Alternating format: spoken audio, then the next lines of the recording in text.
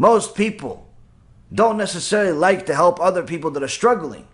People tend to want to help the person that's actually succeeding, not the person that's struggling. So the people that are struggling are left with what?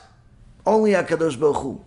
And they're looking for whatever sign HaKadosh Baruch Hu could give them to let them know that He's still there and He's still watching. This is very much connected to not only our day-to-day lives, but also our Masoret that goes back thousands of years. And we'll take a short stop at Purim. There's a question that the sages ask and toil over. Why isn't HaKadosh Baruch Hu's name, the Yud Kei Vav Kei, or even Elokim, mentioned in the Megillah? The Megillah is a holy Megillah. It's part of our Tanakh. Why isn't HaKadosh Baruch Hu's name there? And of course the sages say that Hashem was hiding Himself and brought enough miracles to make even the most heretical, atheistic, lefty, liberal people realize that it was the hand of God that brought this salvation and nothing else. But the question is, if HaKadosh Baruch Hu knew that we're going through all this difficulty, it means that He's the one that brought this difficulty. And if you brought the difficulty, why did you hide yourself the whole time? Why don't you let us know throughout this nearly 9-year period of the Megillah? Why didn't you tell us through prophets? Why didn't you tell us through different things that it's all under control? Why did you have the story start in such a strange fashion that Chachamim say that if somebody came up with some of these facts that you see in the Megillah and brought it to people today and say, oh, this is going to have to do with this ultimate salvation, people would ask you, are you sick? The Ger Rebbe, in his Chidushei Arim on the Torah, says, imagine somebody runs into the Bet Midrash, has hundreds of people in there, and screams out, the Queen Vashti, refused the offer of the king to walk around naked in the celebration that he had,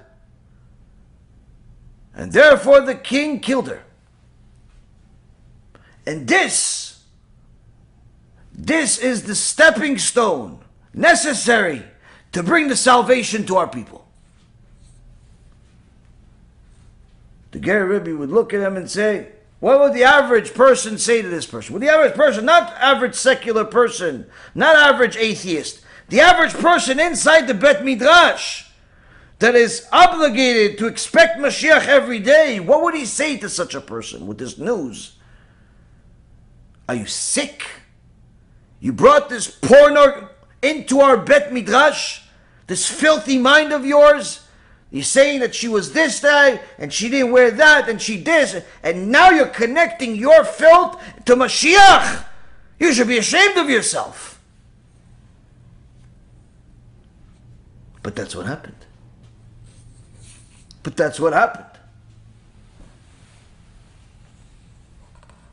Rabbi Elazar Ashkenazi, in the Sefer Yosef Lecha, on Megillat Esther, says that Megillat Esther and thereby our lives are difficulties. The calling of HaKadosh Baruch Hu that you can't hear. The voice that sometimes you can't see. Is very much just like Megillat Esther. And the answer for why HaKadosh Baruch Hu's name is not in the Megillah, where a person may not understand why HaKadosh Baruch Hu chose to keep his holy name outside of the Megillah.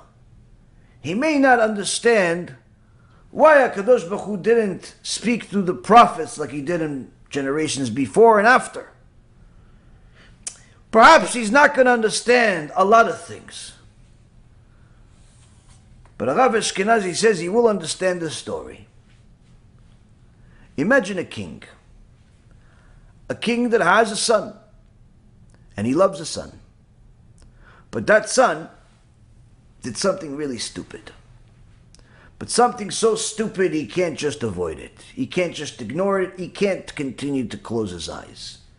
Something so horrible that it brings such shame to the king and creates such a desecration of the king's name that the king says, "Get out of here.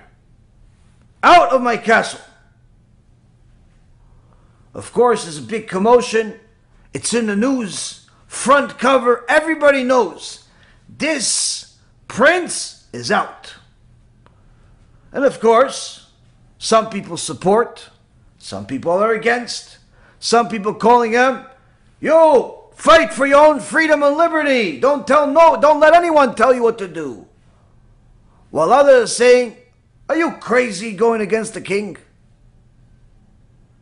But the prince goes and continues, and of course there's always some type of criminal out there that's trying to take advantage of it. Someone that knows that this prince is valuable. This prince has some stuff on him. This prince, I can benefit from him. And he plans, perhaps with his friend, who also started saying that God needs you. And they both plan to attack this prince. One from the right with the white beard, one from the left with the short black beard. Maybe even one with a podcast. It's going to come with them too. And we're going to attack him. We're going to take him. We're going to do everything we possibly can to benefit the most out of this person. Now, of course, it doesn't look good. This poor prince doesn't even know what he's got coming to him. He knows what happened between him and his father. He can't really do anything about that. It happened. And he decided to go on his path. His father is angry at him, so much so that he said, "Get out." He's on his path and he's all set getting out. But there's one thing, aside from the fact that the people he's associating with are criminals, there's one thing the prince doesn't realize. He doesn't realize that his father loves him much more than he loves his father. That his father loves him so much that it's not possible for him to give him up. But at the same token, he has to punish him. He has to show him who's boss. He has to show him something's got to change. So he has to kick him out. But that doesn't mean I love you. I don't love you. Yeah, but how do you know what's going on with me? How do you know what's going on with you? When those criminals come for the attack, when those criminals come with the attack, one from the right, one from the left, and one from YouTube, they come from the attack. The king already has messengers get in the way, destroy, eliminate all enemies in such a fashion that you have no idea that it came from your father. They're not dressed like soldiers do. They don't have the name tags. They don't have the typical tools that you had at the kingdom. But nonetheless, they are the king's servants. And they're there to protect you. But they're going to make it look like it's a coincidence. They're going to make it look like they just happen to be here. They're going to make it look like you really are a lucky guy. But the truth is, It's the king that sent them. It's the king that sent them and made sure that they're there watching for when the criminals take such an offensive that you can no longer save yourself. That's when they get involved. And of course the king wants to know what happened and he keeps an eye out, but he can't have the prince know that he's watching. He wants the prince to miss him. He wants the prince to recognize him. He wants the prince to desire to be back. Because just like Rabbeinu Yonah says, if someone does not have that inner desire to serve HaKadosh Baruch Hu, to do TeShuva, no Mussar teachings could ever help him. Nothing can help him. There has to be an inner drive. There has to be. So all of the people that simply abandoned ship, God didn't abandon them.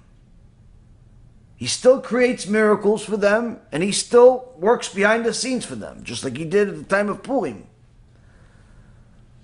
But remember, the goal is not to rely on these miracles, but rather to hear God's voice from them. To make sure you realize that all of those different things that are happening to you, you don't just say, oh, I'm so lucky, but rather realize this too is my Father. This too is the king. Perhaps it's time to come back home. Perhaps it's time to return.